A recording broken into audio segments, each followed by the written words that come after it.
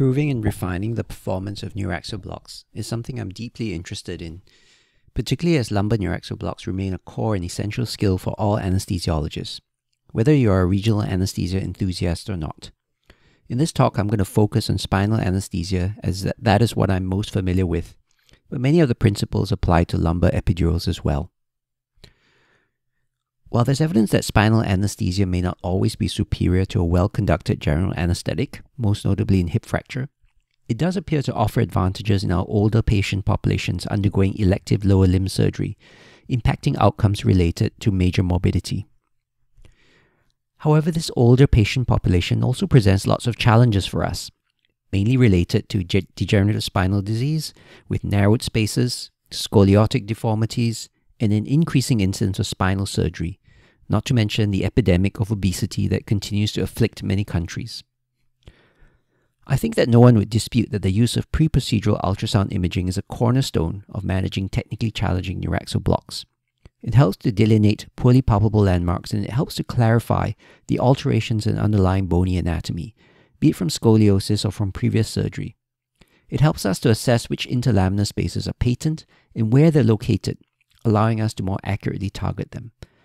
I've previously discussed how to employ ultrasound imaging in different challenging scenarios, and these are freely available, so I won't go into too much detail here.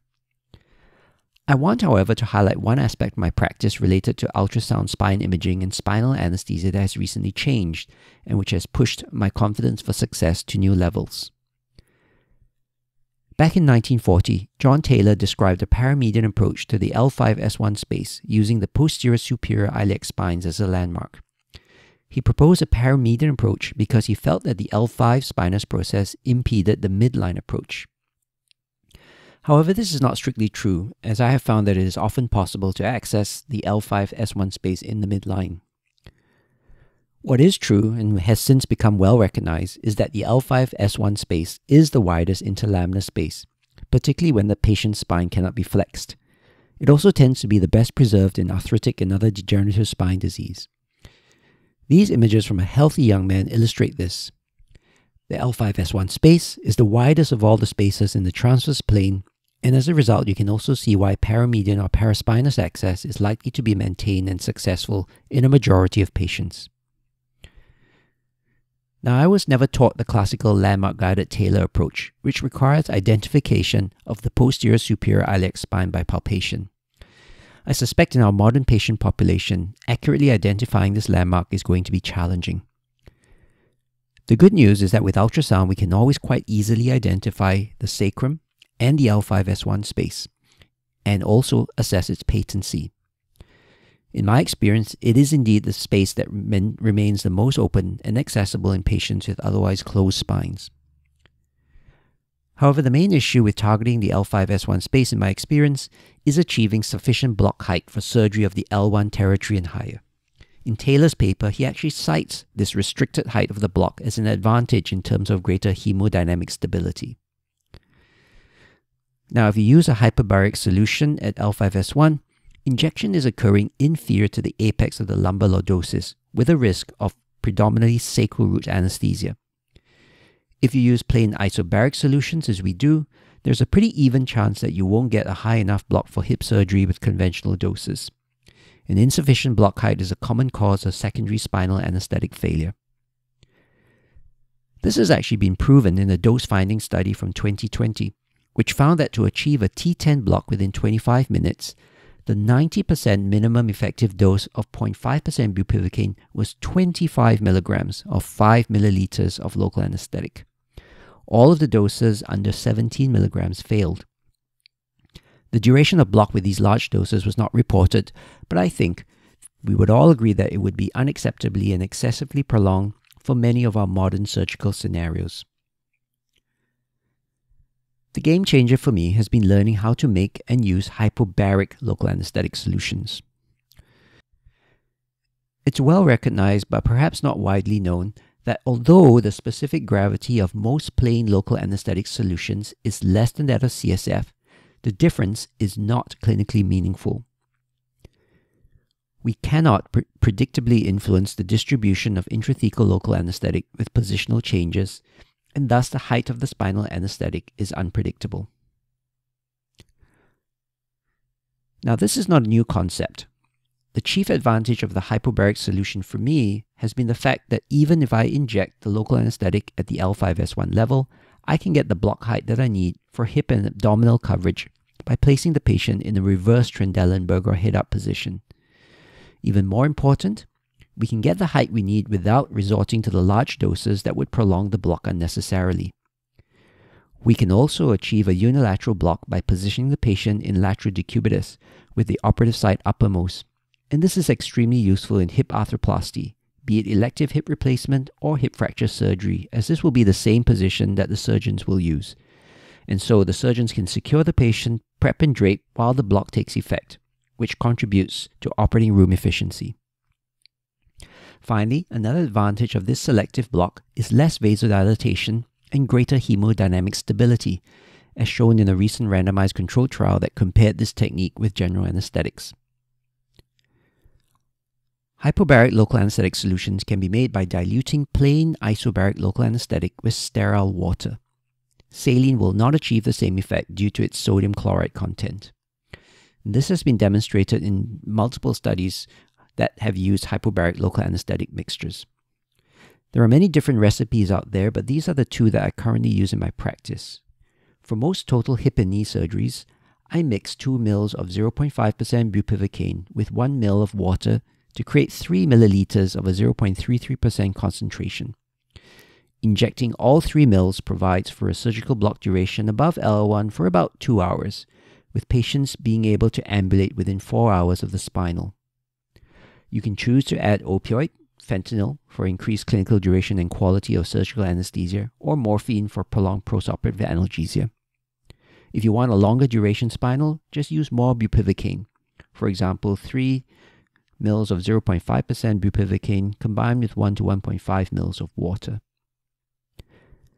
The second recipe I commonly use is diluting 3 ml of 2% mepivacaine or lidocaine with 1 ml of water to create a 1.5% concentration. A potential added benefit of this dilution is that it may reduce the risk of TNS or transient neurological symptoms. I find that injecting 50 milligrams of mepivacaine, or approximately 3.4 ml, reliably provides just under 2 hours of operating time for lower limb surgery. 3 ml or 45 milligrams of lidocaine is currently my preference for short day surgery cases that last approximately 1 hour or less, like knee arthroscopy. We've observed that lidocaine has a faster and more abrupt offset than mepivacaine, which can be an advantage in the appropriate scenarios. The last strategy I want to offer you is again not something novel, but rather something I think that deserves more attention, and that is the paramedian approach, or what I prefer to call the paraspinous approach.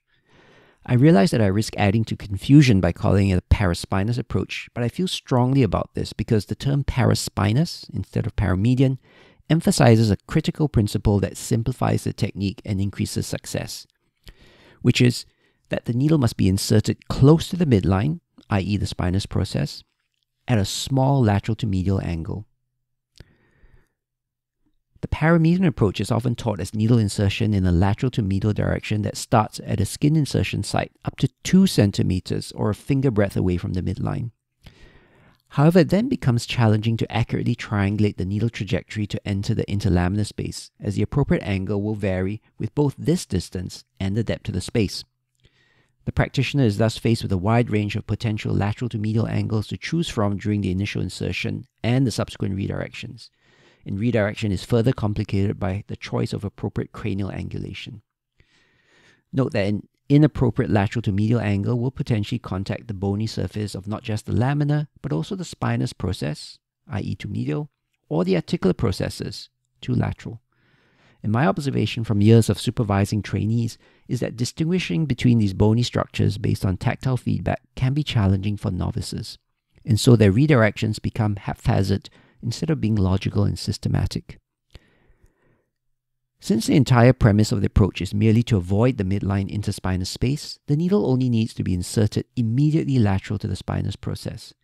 And by starting much closer to the midline, not more than 1 centimeter, the lateral to medial angle can be kept smaller, allowing the needle to slide in alongside the spinous process, hence the term paraspinous. In this trajectory, depending on the transverse plane of the skin insertion site relative to the interlaminar space, the needle tip will either pass directly from the paraspinous muscle into the ligamentum flavum, which is a transition that will be clearly signaled by the characteristic change in tactile feedback. Or it will contact a bony surface, which at this angle will inevitably be the vertebral lamina. And in the latter instance, incremental cranial angulation will walk the needle tip off the superior edge of the lamina and into the ligamentum flavum, which again will be clearly signaled by its feel and the ability to advance the needle deeper. I've described the fundamental principles and execution of this technique in detail in a video that you can access online, so I won't delve into details here. I will say that like all skills, it does take a little bit of practice to master, which is mostly related to building the appropriate mental model in your head, but I can guarantee you that it is worth the effort. I do want to mention a few points related to the paraspinous technique though. First, there are patient-centered benefits that have been demonstrated in several randomized controlled trials. These include a lower incidence of back pain, which could be explained by the fact that needle damage to supraspinous and interspinous ligaments may take longer to heal than needle trauma to the paraspinal muscles. There is also a lower incidence of posterior puncture headache. It's postulated to be due to the oblique path of a paraspinous approach that creates a flap valve mechanism from overlapping perforations of the different layers of the flavum and dura. Mastering the paraspinous approach also pays off because it's often successful in situations where the midline approach is difficult due to narrowed interspinous spaces from disease or just suboptimal positioning. As we've discussed, the paramedian interlaminar window also generally has larger dimensions than the midline window and thus is an easier target to hit. The paraspinous approach can be used in obese patients in conjunction with ultrasound imaging to find the midline and the location of interlaminar spaces. In fact, it's become my preferred approach because it requires much less precision than trying to advance in the midline. In obese patients, there's a tendency for the needle to deflect and deviate from the intended straight line trajectory, particularly if the needle is not handled and advanced with the appropriate attention to detail. If you try to go midline and are even slightly off the midline, this often ends up with missing the space, especially if it's narrowed in older patients. I therefore find it much easier to be deliberately paraspinous and aim to strike the bony lamina on that side, because then I know where I am and where I have to go. I just have to keep walking my needle cranially until it slips into the interlaminar space. This simplifies my decision making for my next steps. The paraspinous approach is also clearly the approach of choice in the presence of scoliosis. Once again, though, it should be combined with the use of pre-procedural ultrasound imaging to identify the direction of spinal rotation and the side that has the widest open spaces. The paraspinous interlaminar spaces are widened on the convex side of the curve and narrowed on the concave side, and the needle should always be inserted on the convex side. There's always a degree of associated rotation, which means that little to no lateral to medial angulation may be needed for entry into the vertebral canal. Again, I refer you to my videos on the subject, which explore these in more detail. I'll end with a comment on real-time ultrasound-guided spinal anesthesia. This has been described with a variety of different approaches, nicely illustrated in this article. I will say that I've used it myself on a few occasions. However, note that this randomized controlled trial that compared pre-procedural ultrasound imaging and real-time ultrasound-guided spinal anesthesia, both using a paraspinous approach, found that the real-time ultrasound-guided technique was significantly more difficult, resulting in more needle insertion attempts, lower first-pass success rates, and longer block performance time. And this was in the hands of 3 experienced anesthesiologists. This mirrors my own experience. My opinion is that it's only potentially useful when you have a patient with really small spaces that can only be accessed with great precision in advancing the needle. However, at the same time, imaging in these patients is also very challenging, and being able to keep this small interlaminar target in view, as well as to localize your needle tip and drive it into the space, requires very advanced skills with spinal imaging and probe and needle handling. Studies that support real-time ultrasound-guided neuraxial blocks, including this one, are all generally in Asian patient populations, where the spectrum of body habitus is perhaps more favorable to the technique. I personally find it very challenging and thus do not routinely perform it. My recommendation will be to master pre-procedural scanning and skin marking, and then to focus on needle handling and tactile feedback from your needle. Finally, we return to one of the most fundamental principles for success, which is to make sure that you handle your needle well. The key is simply to pay attention. Make sure that your redirections are small, controlled, and incremental, and that the needle goes where you intend it to do. That the needle doesn't bend, and that it travels in a straight line without deviating.